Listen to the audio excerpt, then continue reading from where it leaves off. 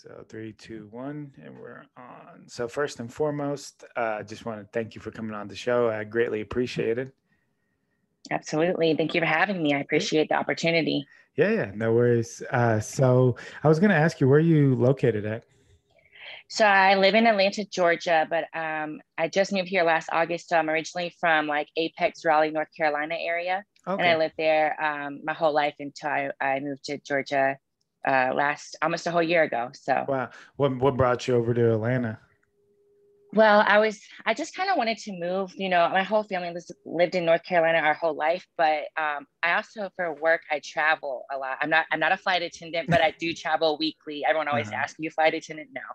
I do travel weekly. So Delta Hub is in Atlanta, and Hmm. it just makes it, especially for prep, those Yeah. direct flights are so much easier. Like when I was in North Carolina, I was getting home at like midnight, Oh, because that's I would have terrible. I would Yeah. have layovers and then like the drive home from the airport. So now I get home at like 7 or 8 o'clock. I can still hit the gym if I need to on my way home. Yeah. And it's a lot nicer. It's a Yeah. lot Yeah. nicer for work. Yeah. Yeah.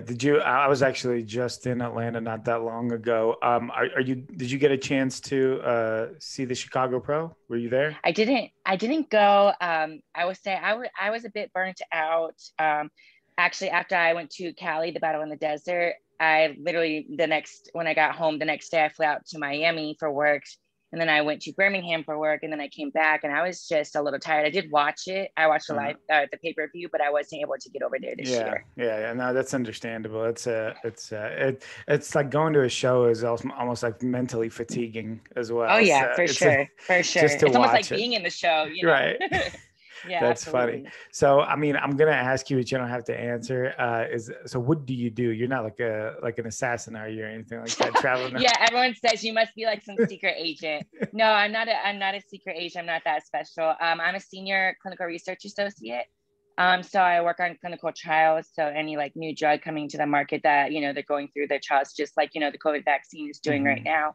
I help monitor those trials. So I basically go on site where they're conducting these trials and make Hmm. sure the doctors are running the, study per protocol, the subject safety and efficacy, and just that So, kind of way. so that's really interesting, actually. You work for this is a company that does this, like. Yeah, so it's kind of a lot to it, but basically, a sponsor will create this compound or medical device, right? And Mhm. then they'll contract out a contract research organization, which is what I work for. I work for a Mm, contract research organization, and they'll basically help run this trial for the drug they created with the got protocol it. they also wrote, I should say. So, Yeah, interesting. yeah. Wow. So what do you and since I'm not in your field, like I don't want to tell Yeah. you what to talk about or not, but um and let me know if you can't talk about it or whatnot, but what do you think about like the vaccine, the fact that Yeah. there's some people are saying, well, it's not FDA approved, it's just for emergency use. Like, what does that all mean, you know? Right. So, when you have a clinical trial, actually, like I'll even give an example. Like if a baby's born with some rare condition and it happens to be a drug on trial, but not on the market yet, there's emergency scenarios where that's the last best case scenario they can do is Mhm. use this trial. So they give this emergency bypass. They'll use this drug that's in a trial for that situation, right? And it Right. could save their life. And I've actually seen it where they let it bypass. Like first example, if a baby was born with an emergency situation and they use this drug, it helped Hmm. them. In the same token is COVID, right? So this is an emergency, situation that we are calling it, worldwide pandemic. Hmm. What I will say is this: um, for one, to each their own. We are Americans. We have that freedom. I do respect other people's opinions and thoughts on it. I'm actually funny that you asked. I just started on a COVID-19 trial. So Oh, wow. the one I'm on is for the gastrointestinal symptoms that people are having. Hmm. So, anyways, when it was deemed a worldwide pandemic, every lab in the world was working on a vaccine.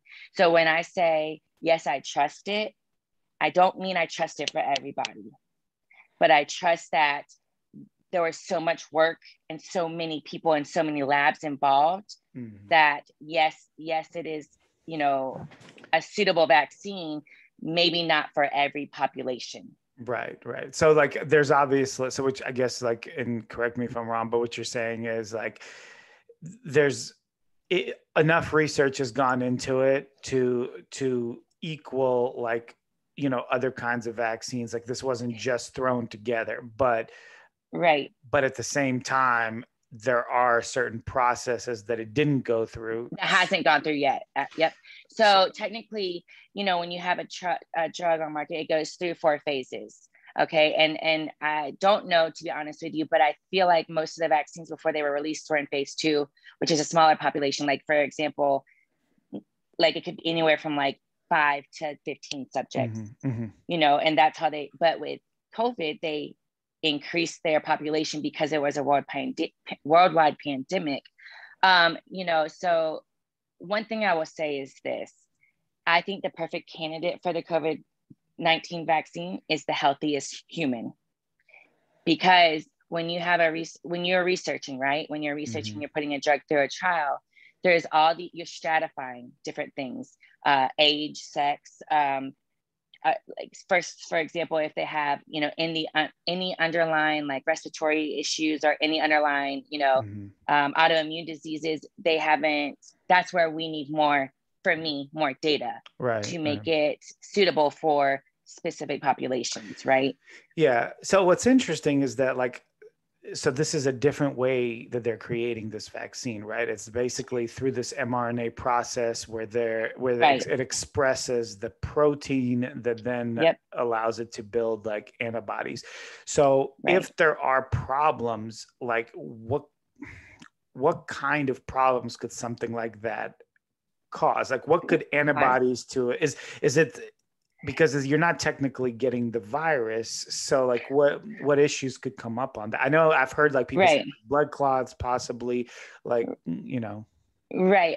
So, you know, it's different for everyone. I mean, you are technically being given a strain of the virus. Oh, so you are. Okay. Yeah. So, you know, even like when you get the flu vaccine, that's how they give you a small portion of the virus. So basically your body learns to fight this virus, right? Okay. So that's kind of the process of what this vaccine is supposed to do. To be completely honest with you, I don't know, and I have not researched enough to know the repercussions if, you know, it wasn't going through properly, like, you know, the mRNA breakdown and all that stuff. I know we use RNA to analyze, you know, specific, you know, things when they're given a vaccine. And that's how we determine like different things that we're trying to, you know, figure out. Is this one perfect for someone who has the gastrointestinal issues? Is this one better for someone that has respiratory issues? Whatever. Or if they get COVID and they have those issues, you know, what is best for them, you know? Yeah. And how long, right? You know, how long it's staying in the system, how long, you know, when they need to get it again.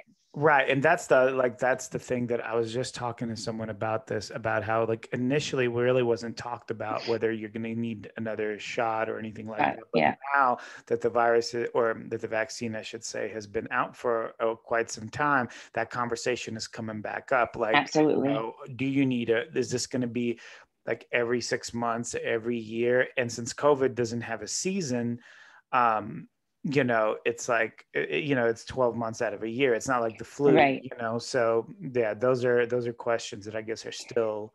Absolutely. I think that's, again, another point that you're making, where there needs to be more research, you know, where we don't have it 100% sound to where, you know, for the flu vaccine, you get it once a year, you're good to go. You know, and the same token, right? You're having people that have had that COVID, got the vaccine, got COVID again. So those are like other things that, you know, we're trying to figure out why, you know, for example, what in that person made them susceptible to getting it again? Like why didn't it work? Like, is it a different strand of COVID that we're not protecting them from? Like, whatever the case may be. So right. Yeah. And I guess like you just brought up another, you know, point, the variants are, you know, huge problem, right? Because you create a vaccine, then all of a sudden the variant comes around and nullifies like that kind of, although they say it works. I don't know, like, you know, it's hard to know who to listen to. I know that Israel just did some research because they're primarily Pfizer, and they said that they only 39% was right against the Delta variant. So right. So yeah. Yep. So that's what we're coming against right now. We're having different, again, different states having, a surge in this Delta virus. And that's what we're kind of looking at too. Like, what's the difference from like what we were experiencing in 2020, symptom wise and all of these things, how susceptible are people to, getting this strand, and what makes like each, location a hotspot too, Right. So. Yeah, that is true, right? Because it's like sometimes you'll see different spikes and it's like just to the naked eye, it doesn't make sense. Like why all of a sudden now it's spiking and in this other area it's not at all. And so, yeah. So you're currently working on something with regard to, you said digestive issues, like yeah. So being a bodybuilder is kind of funny because we have no barriers. And I unfortunately am on a study that is all around basically poop.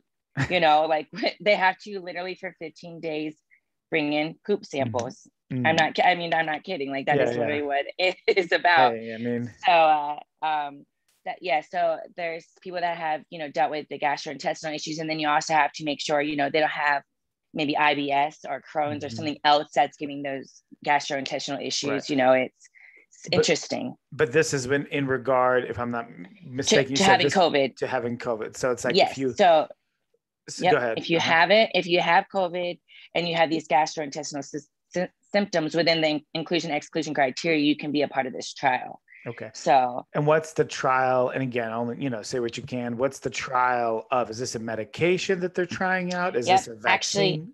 It's a medication, and actually is a medication from, I think is back in the 1800s. We used it. I'm not going to say the drug because I don't know if that's allowed, but it was used for a different indication. And now they're trying to repurpose it, which you'll see a lot like Botox, right? Botox had a positive symptom and they realized, we can use it for our face or whatever the case may be. It's one of those scenarios we're trying to see if it also has a positive response in these COVID patients. So it's just a pill. So so it's not a drug that's necessarily new. This is like a repurposing of absolutely. Okay. Absolutely. Okay. Yep. Interesting. It sounds like you're going to be involved in a lot of these kinds of COVID research, the way it's looking, Yeah. Well, I hope not, because it's not something I'm passionate about, right? I like there's other indications I'm more passionate about. I've been on several different trials and that I've never been on a vaccine study. So this is actually just a new learning experience for me too. So that's kind of cool, but we'll see what happens. I never knock anything down. Yeah. What do you think? And just in your opinion, do you think this is something that's gonna, we're gonna have to just deal with for, a long time to come? Do you see an end to COVID, or is this something, again, we're just gonna have to learn how to live with? It's hard to say because we are seeing new strands, rise above like what we didn't think would happen. But I think much like, in the past, we've had, different outbreaks of different kinds of, things similar to COVID. And, we've definitely made it past it, to some degree. Sure. But I do think, I kind of feel like it'll be more along the lines of like what the flu is like, that's what I see it being. I think right now we just didn't really know how to operate with it.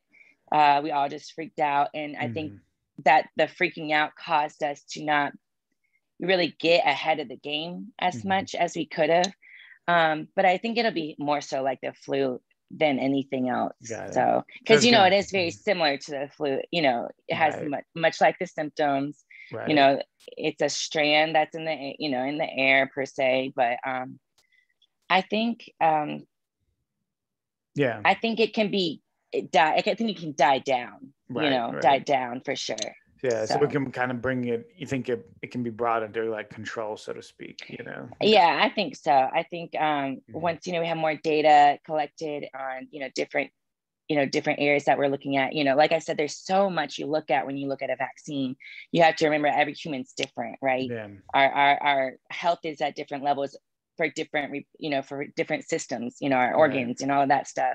Right. So you just have to, we have a lot to look at in that regard, just like the flu, there's people that die from having the flu vaccine.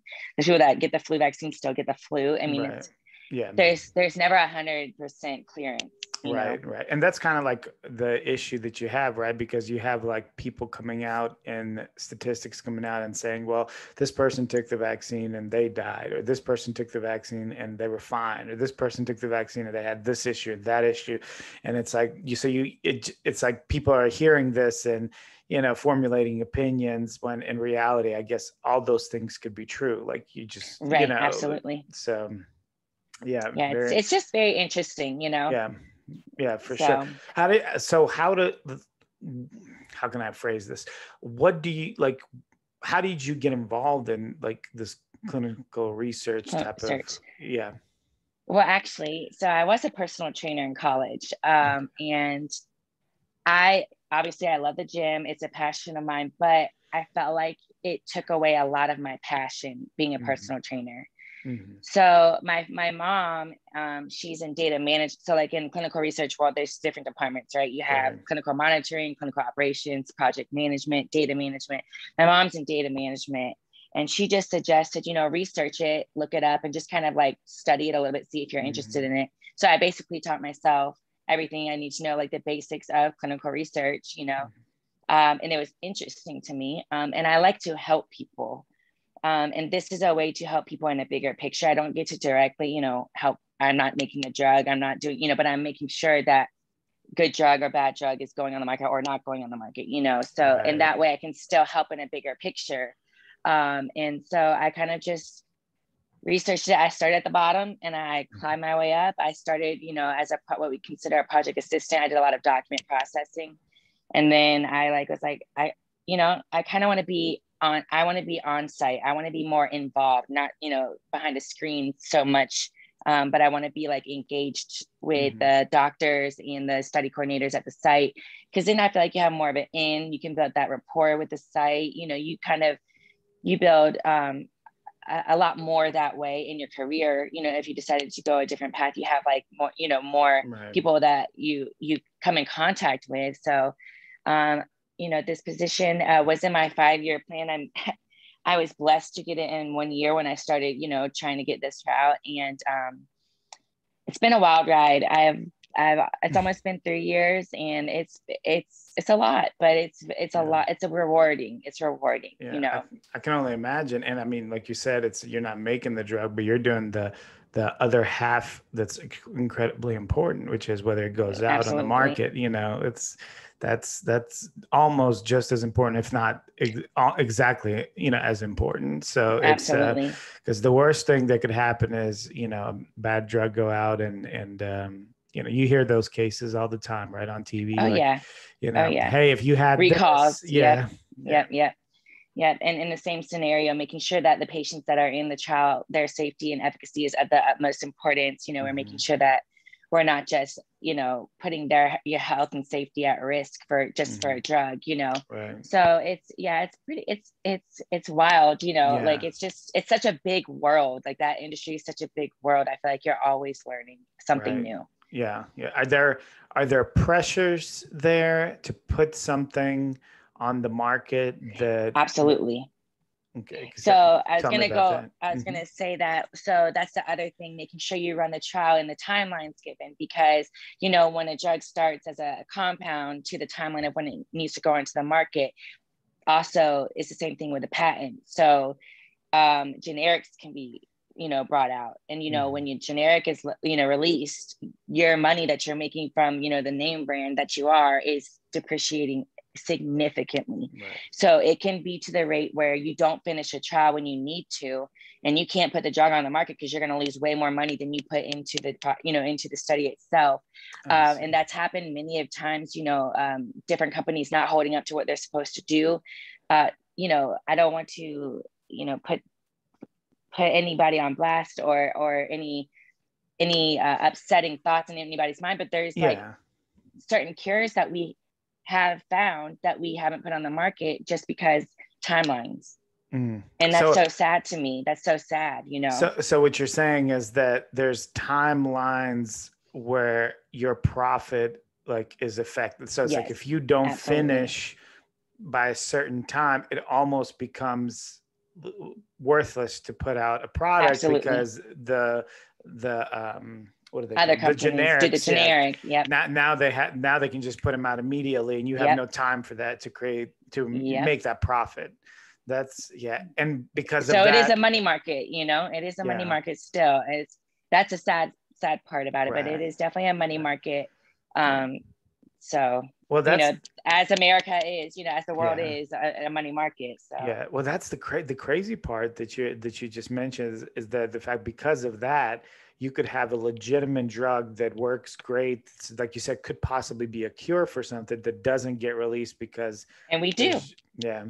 It's not just one case. I mean, there's several scenarios where that's happened. And it's so frustrating because they care about the money more, you know? That's tough. That's tough for someone, like you said, who wants to help people. It's like, you can't, hard to rationalize that. Like absolutely. You know, you understand money is a thing, but it's like, but how could you withhold, you know, good from people like that? But absolutely. But it's corporate America. Unfortunately crazy, right? So to pivot off of that, you know, you're competitive, you know, fitness athlete. How did you get involved in that? So I was never really an athlete growing up, but I always wanted to be. I was always that, you know, like never really coordinated or anything like that. I did swimming. So I swam for 12 years. I swam in high school. And then like my first year of college, I did like club swimming. And I remember, and I started lifting after some practice because you know, you're so exposed, right? Your body's so exposed. And you know, at that age, you're looking at other girls like, why do I look like this and they look like that? And so I would go to the gym after some practice, and then I started getting really, you know, small. And I was like, oh, this is great. So that was my first step into the gym. And then when I got to college, I remember my mom being like, well, you need to choose swimming or the gym because you're doing too much. I would spend hours at the gym, you know, hours at the gym, because it was like the one thing in my life that I had control over. I don't have control over much. When you're in college, you just kind of do what you're supposed to do and the rest falls in place. So I chose to lift, you know, and I focused on once I got into college, learning, you know, what it meant to gain muscle, to lift, because I had previously had an eating disorder. And there was a pivotal moment where like my mom, I could see in her eyes, she was questioning, because it wasn't known. It was a secret, right? It was my secret. And I could see like she's questioning me, and I could see the hurt, you know, and I was like, I don't want to hurt her. But the one thing I always wanted was muscle.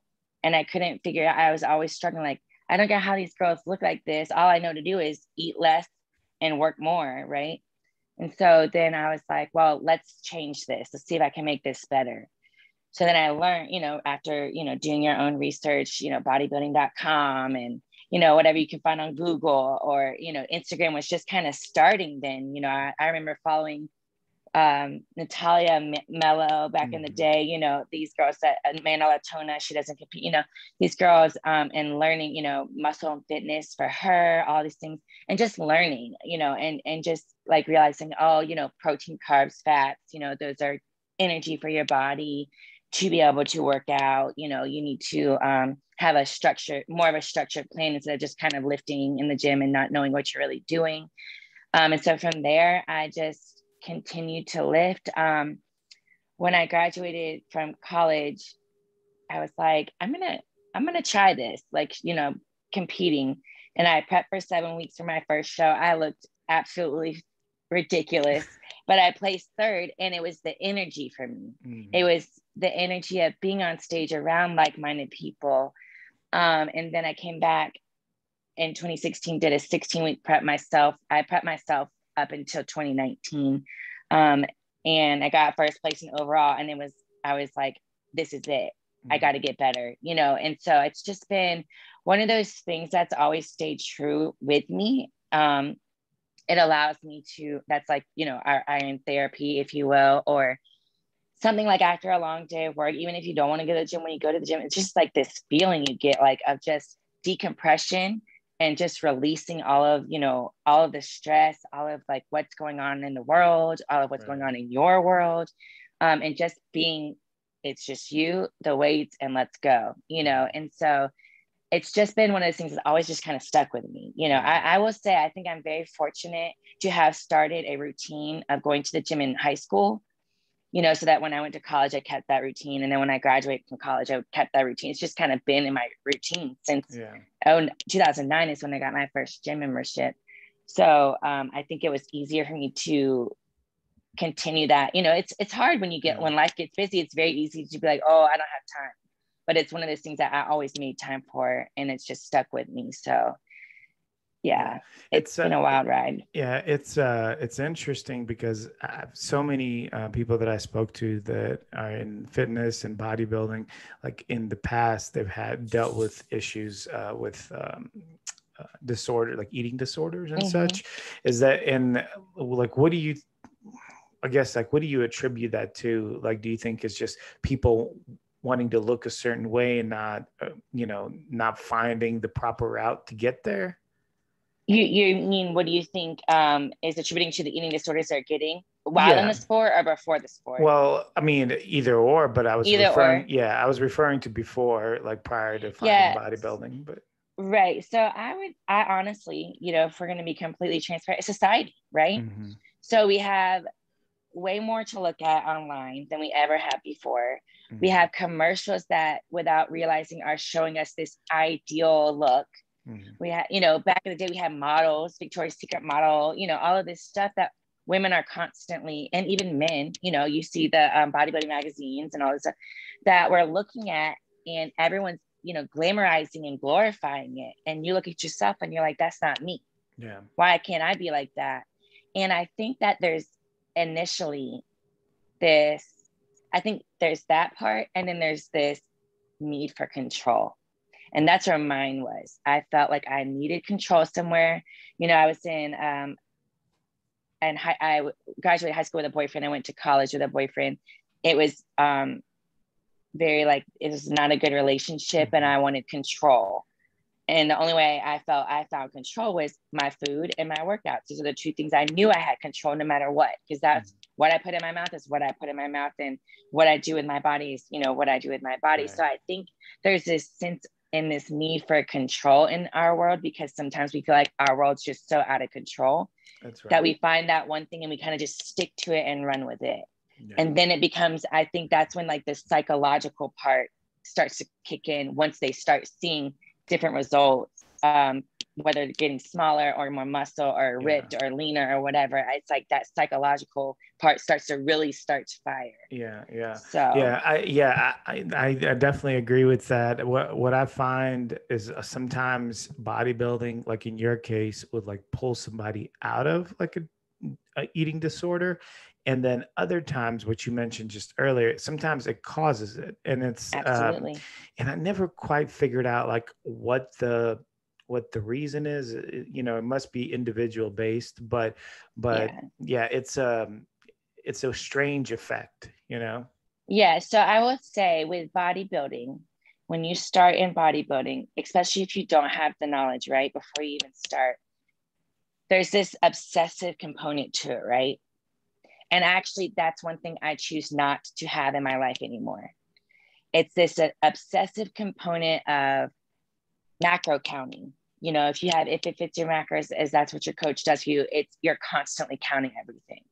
The obsessive nature of having to get your cardio done, the obsessive nature of being perfect at every single rep. And there's a lot of obsessive nature in bodybuilding, right? And if you are a perfectionist or, you know, a recovering perfectionist, that triggers you. You know what I mean? So I think bodybuilding, you have to be very careful when you start and know where your mindset is when you start, and know the possibilities, and also have a good support system too, to say, hey, look, I'm seeing this, you know, these trends happening with you. Like, let's evaluate, let's like reflect on what's going on. because it's easy to get sucked in. If you are a perfectionist or a recovering perfectionist, if you will, it's easy to get sucked back in. Like that's your true nature, right? You know, it's easy to be like, oh, I need to be 110% on every single thing. And I don't think that's what really, I don't think that is what breeds success always. Yeah. You know, I think I might challenge that and say to not be obsessive and still do well might be better for success, because your mind is more clear. Sure. You're able to live more and have more, you know, being able to have more memories and more adventures, or whatever you would like to call it. Your mind is more clear. It's more readily available to when you do prep. You know, you're just more, right. I don't know. You know what I mean? Yeah. And it's also, I get your point, because it's also one of those things where you're like, if you're constantly obsessive, and it's impossible to be perfect. And if you get stressed over that, then, you know, I'm sure cortisol goes up, all the stress hormones go up. Everything becomes so much more difficult. But when you're, you know, when you're mentally kind of at peace, then, you know, so you make a mistake here, so you eat a little more there, so you don't lift quite this way today like you would have, you know, if you wanted to be perfect. It's not a big deal. You just come back and do it better next time, you know. And right, absolutely. I always say you got to give yourself a little grace, because we are all human. I'm not sure I could ever believe that someone was 110% perfect in a prep. I don't think that's a fact. Yeah. I think it's not human nature. Yeah. You know what I mean? So, you know, we do our best. I always just say, give yourself a little grace. Yeah. Mistakes happen. And if you don't give yourself grace, then it's going to be a trickle effect. And then you're going to have a downward slope. Right. You know? Right. Yeah. And that definitely is something that I see a lot of times. Like, people are so obsessive that when they fail at being perfect, which they inevitably will, it's like their life starts completely unraveling, you know. And absolutely. It's a terrible thing to see. Do you have a coach now? Do you So right now my coach is Ben Quell Maroney. He is an IFBB men's physique pro, and he's with Team Pro Ops. His team is Team Pro Ops. He's out in Kentucky right now, but he does online training. So got it. And so at what point did you was this coach with you when you got your pro card, or was this something more recent? No. So I had a different coach when I won my pro card, and just no, you know, bad blood or anything with them. I still think they're great people. I just need it a little bit different. You know, I always say, you know, every season you require something different in your life. And that's okay. It's nothing wrong with that.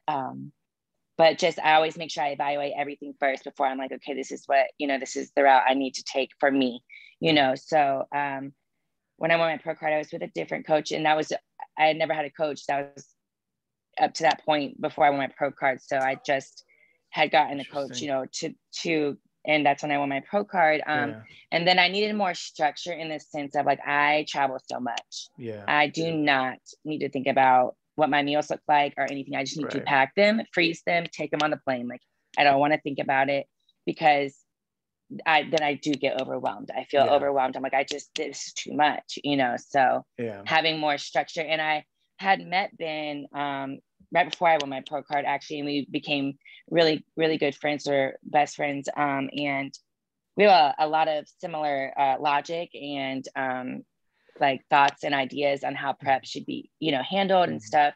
And which is rare for me, because I don't trust a lot of people, just because I have a degree in exercise science. So I know I probably have a little bit more knowledge than your regular athlete, which is probably a good and bad thing, you know. And he helped me prep through 2020 when I did my pro debut, and then he's been my coach since. Yeah, that's interesting, because you're kind of like, my mom has this issue. She's in the medical field, and so like whenever she goes to a doctor or something, like she always like is the most difficult patient ever. And sometimes it's a good thing, you know, because she's a proactive patient, and you need to be. And then sometimes it's like it's like, okay, just let the man do his job. Like, just let the man do it. I always say I'm probably the worst athlete you'll ever have because funny. I ask questions, or like, like I just want to know, because I know, the process and all that stuff, just from not only going to college and getting a degree, but also doing it myself for several years, Right. So yeah, I always say I'm probably the worst athlete to coach, but I promise I'll be your best athlete as I can be on stage always, Yeah, absolutely. Well, that's, you want, like I said, you want somebody that's proactive too, because, no one is gonna, as great of a coach you might have, and as much as they look out for you, no one's gonna look out for you more than yourself. So absolutely, you got to look out for yourself. So we didn't discuss it, but just for the audience members, what division do you compete in? So I'm an IFBB Bikini Pro. Okay. So were you always bikini, or did you do I've always been bikini. Everyone always says, "Are you figure?" No, I'm bikini. So I've always been bikini. Have you ever thought about going into figure? Well, actually, when I first started lifting, I like loved Nicole Wilkins. Like that. She was like, I looked at her in awe. I was like, this woman is beautiful. Like, look at her muscle, like just a very beautiful physique and, face and everything. And so like, I thought I wanted to figure, but I do not gain muscle that fast or hold on to muscle that well. Right. So, but I always get asked sometimes figure because of my back, and it's probably because of swimming, from swimming. So. Yeah, it's interesting how you'll develop certain muscle groups when you're young based upon your activity. Like when I was younger, I was involved in wrestling, a lot of grappling, stuff like that, and we would do jump ropes all the time. So in those formative years, I did a lot of jumps. So my calves are huge, and it's like, and I just find that amazing that like if you can start training like at that younger age, like you can kind of like develop your physique in such a way where later on it stays with you. So it's almost like muscle memory, Right. So in your case, you were swimming, so your back is always that good, no matter what. Try to hide it on stage, but how do you think over the years have you seen like bikini change, like for sure. For sure. If I brought my very first package to a regional show now, no way I would have gotten third place, and then even I would even go as far to say if I brought the package I brought in 2016 when I won the overall, 2017 when I won, 2 first place, I still wouldn't place as well. And I say that, not in a mean way, but that's just how much it's developed. These girls are coming out hot. And I think the reason being is the knowledge and their resources. And, we're starting to have a spotlight on us a little bit more so as a sport, the education level. I mean, even my degree, I guarantee if I went back to school today and did my whole entire degree, I would be learning completely different than how I learned it when I was there.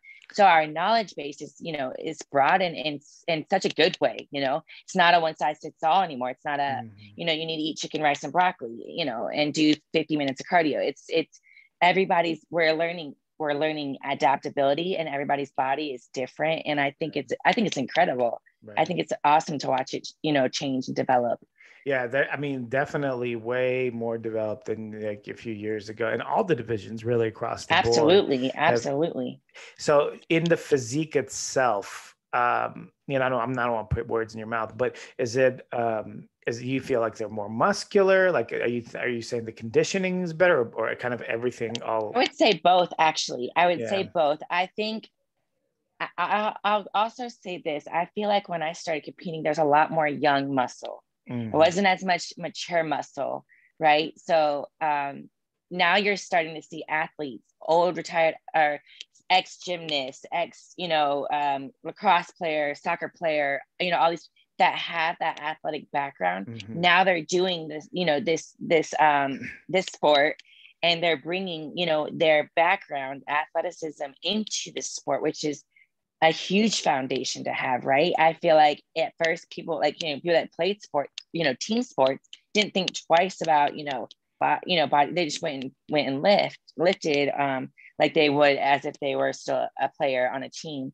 Right. But I think now you're seeing more developed physiques. You're seeing we're learning how to you know, make sure our muscles stay full. We're learning how to, you know, grow that muscle, you know, the specific muscle needed, you know, for whatever criteria. We're learning also how to get conditioned. You know, our workouts aren't the same anymore for everybody. It's not, again, not a one size fits all plan anymore. It's this person might need to do HIIT cardio and this other person might need to do steady state because of the way their physiques develop and what they have and they don't have, you know what I mean? So I think with the knowledge that we've just, you know, in the past, I would say 3 to 5 years have gained in this industry, the physiques are insane. Even when they're first timers, you know, doing their first show as a novice, or, you know, maybe this is their fourth show. It's incredible to watch athletes change, you know, from their first show to their third show, or girls are coming in doing their first regional show, then going to their first national show, getting their pro card and placing top 10 at their pro debut. You know, so like, I think the knowledge is a huge thing. You know, adaptability and making sure it's customized per the individual, for sure. Right. Yeah. Well, that's what you were speaking about earlier, as far as like social media. Like on one hand, what we were talking about earlier was you know, a negative, but sometimes it's a positive, right? Sometimes so a lot of you know, bodybuilders, a lot of competitors have tremendous followings, and now like people are seeing them and it allows them to like push themselves. Whereas before, if you didn't, you know, go to your local gym and you didn't see somebody with a great physique, you wouldn't necessarily have anything to look at and strive towards. Absolutely. You know? And now you have kids, you know, and again, this is the positive viewpoint of it, is that you can look at somebody and be like, okay, well, that guy looks like that, or that girl looks like that, and she deadlifts or he deadlifts this much. So I'm going to go and I'm going to deadlift and I'm going to get better. And I'm, you know, and it's kind of, I had a conversation with my wife. It's like, I don't want to, and I know this sounds kind of superficial, but I wouldn't want to go to a gym where I'm like, where I have the best physique. Like, or, you know, I want to go to a gym where people look better than me, you know, and it's because I want to look at somebody. It's a motivating thing. Right. Absolutely. Yeah. Absolutely. Especially when you're tired. Yes. Yes. Especially when you're tired. Yes. Because it's like, because if you're the best, you know, person in the gym, whether it's a sport or whether it's bodybuilding, it's like you kind of like, well, I can skip, you know, I don't have to go as hard because I already, you know, I'm already the best. You know, what do I need to work hard for? Is, you know, and it's almost like that peripheral of like, oh, you know, I see them, I need to step my game up, you know? Right. Absolutely. And also, you were mentioning, talking about coming from other sports. That's the other part, is now because of the tremendous following the fitness athletes have, you have people that are used to be athletes. They're not professionals. Like, let's say you used to play baseball or basketball, whatever, and you're not good enough to go pro or maybe even college, you know, but you're still very athletic. So what do? Well, I'm going to try out bodybuilding, you know, I'm going to try out. And that's what happens a lot of times. So now you have these people coming in with, you know, tremendous genetics, and then, you know, and the knowledge that you were talking about earlier. So you start adding that. Hold on. Oh, can you hear me? For some reason, my headphones aren't working.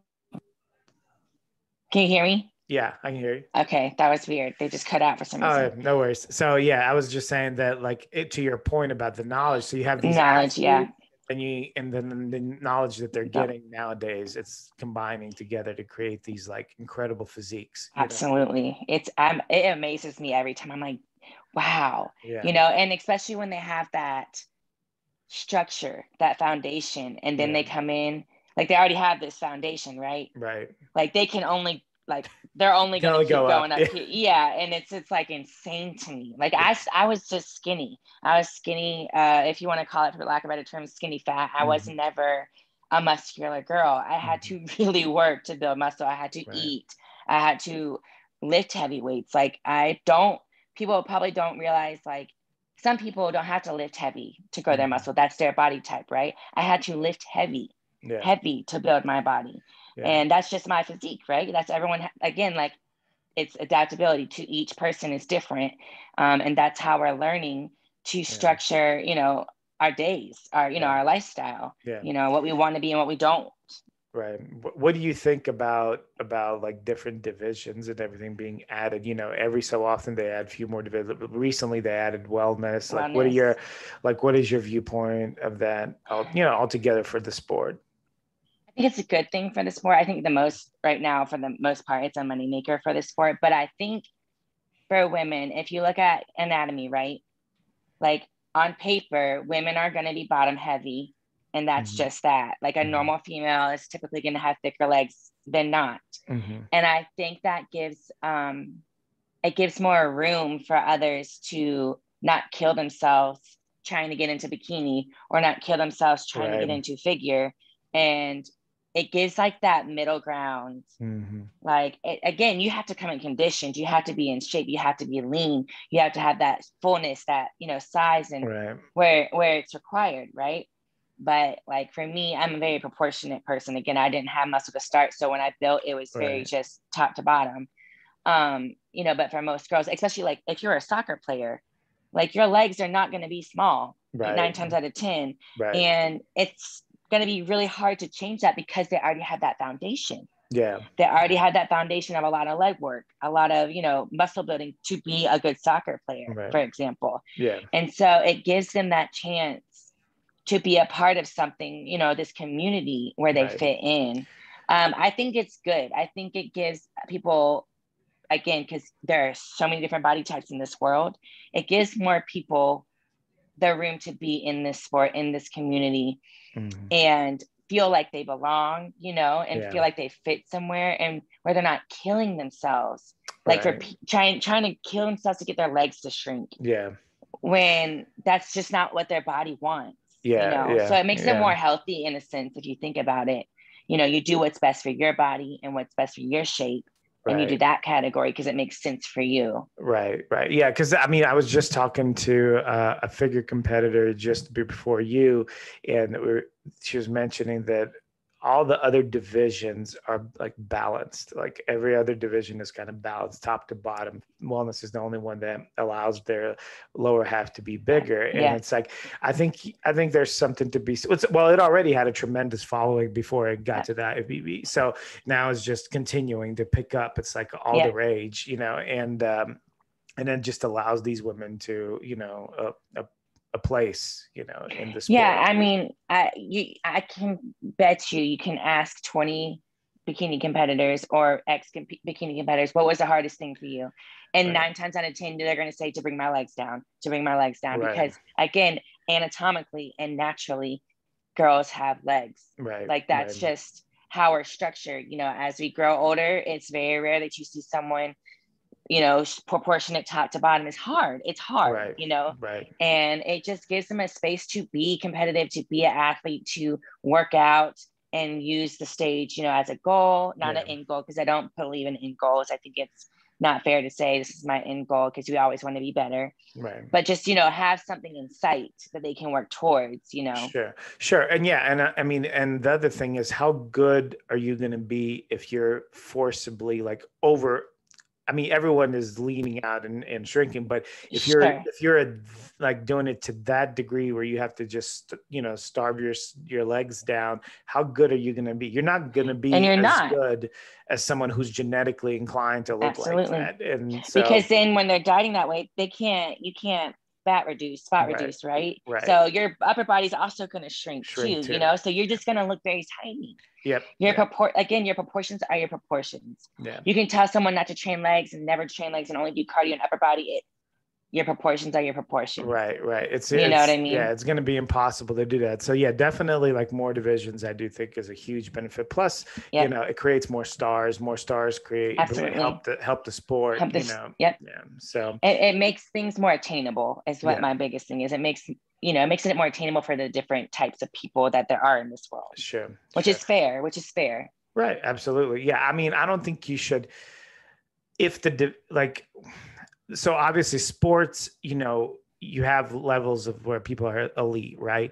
But I don't think that you should create only one division and like, you know, just for everyone. I think there should be multiple. That's why, you know, that's why you don't have, you know, boxers all in the same weight class, right? Or UFC fighters in the same weight class. There's different ones. It wouldn't make sense. Right. It wouldn't make sense. You wouldn't have like a heavyweight fight a lightweight. It doesn't make any sense, like you said. So, you know, I feel like we should think about bodybuilding the same way. We don't necessarily have weight classes, although some, you know, some divisions. Some do. Yeah. Yeah. But if we look at our bodies, you know, structurally, we're all different. So you should have separation where people's structures can be adjust, you know, like can be addressed, so to speak. Absolutely. Yeah. Absolutely. Yep. So what are your goals as far as like this upcoming, you know, I don't know, for the rest of this year and then maybe next year, like, what are you thinking? Well, right now I'm top of the list for Olympia points. So my goal right now is to keep on the list. Yeah. I have done 7 shows this year, so I'm a little. I was like last week. I was useless. I was so dead. But I feel actually today I woke up and I feel my mind feels, you know, recharged. My body feels recharged. Cardio didn't kill me, you know. Yeah. So, and I would say I'm very fortunate this year. We did a really good off season. It wasn't long, but it was just perfect enough for me to refuel and everything. Where like this prep I ate, you know, I've been very fortunate. You know, a lot of times you hear girls are on low carbs, blah, blah, blah. I only had to do that for 3 days, you know, this whole prep. And I've been prepping since January, February. That's amazing. So I've been, so I've been very fortunate. I am tired though. I think my body and my mind needs just a little bit of a break. You know, I might jump on a show again before the Olympia. But obviously my goal right now is to bring my best physique to the Olympia stage because that's where we want to shine the most, right? Right. So that's my goal for this year. Yeah, that's exciting because I mean, you know, to get there, it's tough with you know, with so many bikini competitors. It's tough. To be on top of that list is a huge deal. Well, I wish you well. So if someone wanted to like reach out to you, whether they want some maybe help with training or dieting, or just want to pick your mind about competing, what would be the best way that they could reach out to you? Absolutely. So Instagram's my best way. It's IFBB Pro_Sierra Swann, and it's 2 N's. And I do posing. So that's another way. If you just DM me, you can, we can talk about posing too. I typically, if someone asks me for like, you know, diet or training program, I'll usually like, you know, give them a suggestion because my time right now is very limited. Of course. But, I don't mind answering questions, you know, if they just have a question regarding, you know, what, you know, diet or like, you know, training, if they have questions about it, you know, I don't mind answering those questions at all. Awesome. Well, Sarah, thank you so much for your time. I don't want to take up any more of your time, but I appreciate you speaking not just about like training and working out and competing, but also, you know, the clinical research as well. That's extremely interesting. So, absolutely. So I appreciate it. You take care. Have a great rest of the night. All right. Thank you so much. I appreciate it. Take care. All right. Bye.